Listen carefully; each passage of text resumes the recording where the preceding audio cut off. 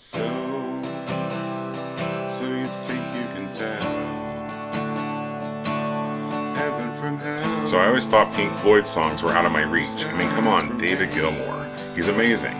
But I'm enjoying this song and learning how to play it, and I want to show you how to play this classic Pink Floyd song, Wish You Were Here.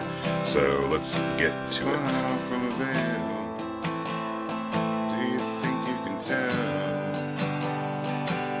Hi, I'm Kevin from Relax and Learn Guitar, where I help music lovers over 40 become the guitar players they've always wanted to be. Excited for this lesson, playing a little bit of Wish You Were Here by Pink Floyd. This is the song part of the lesson. Stick around, I'll show you how to play the intro to this classic iconic rock tune as well. But before we get into that, we're going to work on the song part. The good news is lots of open chords in this song. It can be a little bit of a challenge. There's some strum patterns I'll show you and some patterns that he uses in the chords that can help make this easier for you. So let's just kind of start as if the intro were ending. I'll kind of play the first verse for you.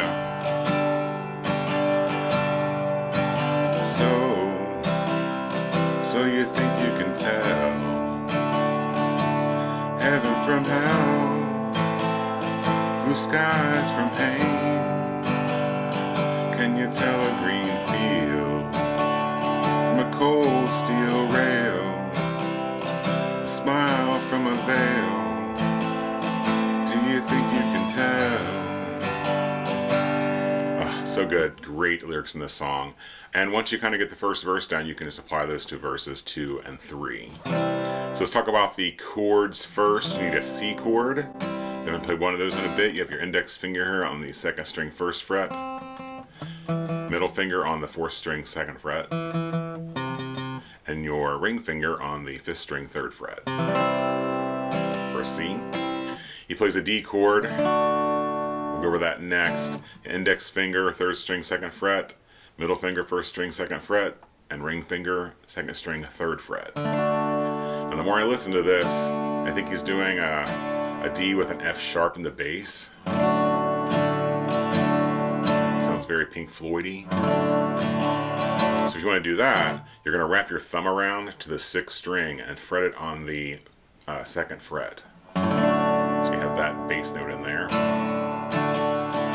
He has an A minor, index finger 2nd string 1st fret, middle finger 4th string 2nd fret, and ring finger 3rd string 2nd fret, and a G. I play the G with 4 fingers, and that whole intro is built around this shape. So you have a G is an index finger 5th string 2nd fret, middle finger 6th string 3rd fret. Then I go ahead and play with both my ring finger and pinky finger on the 3rd fret of the 2nd and 1st string. So it looks like that. So open chord wise, you're good there. Now let's talk about the rhythm. I'm going to show you a couple different strum patterns you can use. This is the first one, just a down, down, up, down, down, up.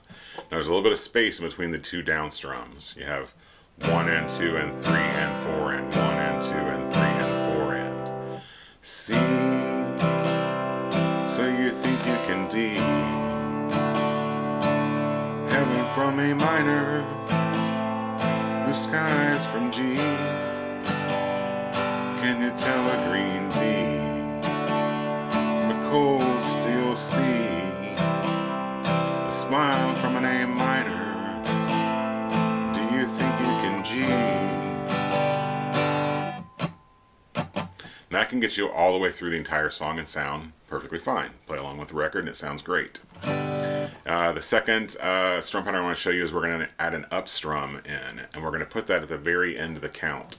So instead of 1 and 2 and 3 and 4 and 1 and 2 and 3 and 4 and, we're going to add an up strum on the last and.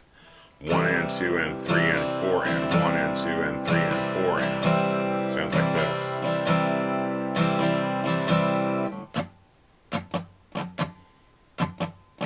It's subtle, but it makes a big difference. And when you use these up strums in this pattern especially, this is a little helpful hint, they're really just hitting the first 3 strings. Don't worry about playing all of them.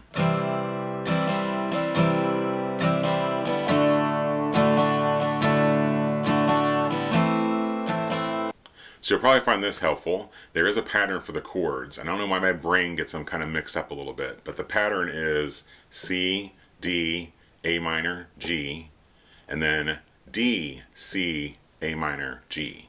The A minor and the G always follow each other. He just flips the C and the D for the first part of the verse, and then he flips it to D and C for the second part of the verse. So I don't know if that will help you guys. I get hung up there for some reason, but that has helped folks that I've worked with get through the song faster with that little pattern trick. And then to check out the intro, for an amazing intro to this song, click on the card above and you can check out that part, that full lesson on the intro, and put those two together, add in these open chords, these pattern tricks, and a couple of these easier strum patterns, and you'll have a really good tune to play and hang out. And I look forward to playing this song now. I've always kind of been intimidated by it, but now it's one of my go-tos and people really like it. So, hope you guys like that lesson. I'll see you guys for the next one.